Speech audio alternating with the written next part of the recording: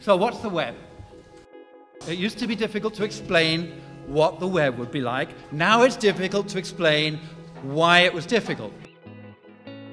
In 1980, when we used fax machines to share documents and travel agencies to book flights and hotels, Tim Berners Lee, a young Oxford graduate, first came to CERN as an independent IT professional to computerize CERN's proton synchrotrons control system.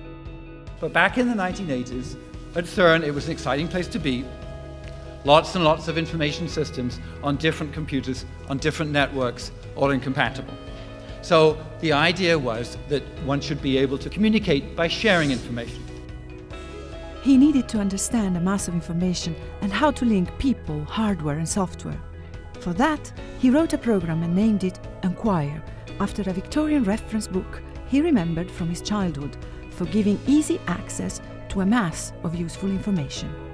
Then he went back to the UK.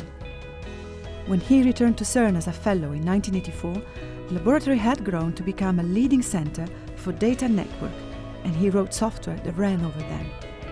In 1989, he saw an opportunity to join hypertext with the internet.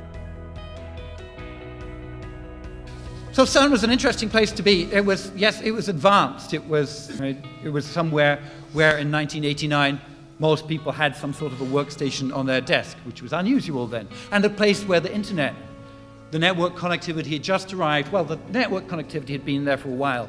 Using similar ideas to those underlying the Enquire system, Tim wrote the first proposal for the World Wide Web in March 1989 and his second proposal in May 1990.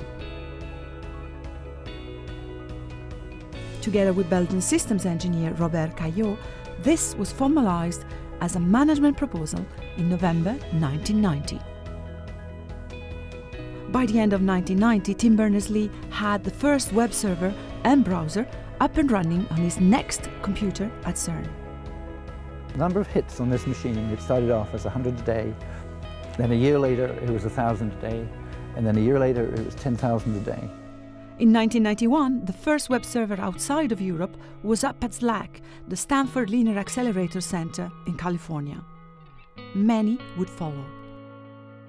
In 1993, CERN management decided that the web should act as an open standard for all to use.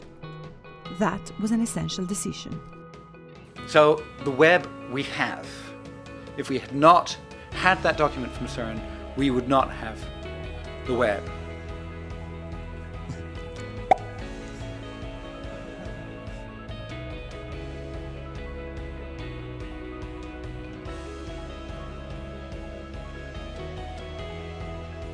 Today, with nearly 2 billion websites, we do not remember and cannot even imagine a world without the World Wide Web.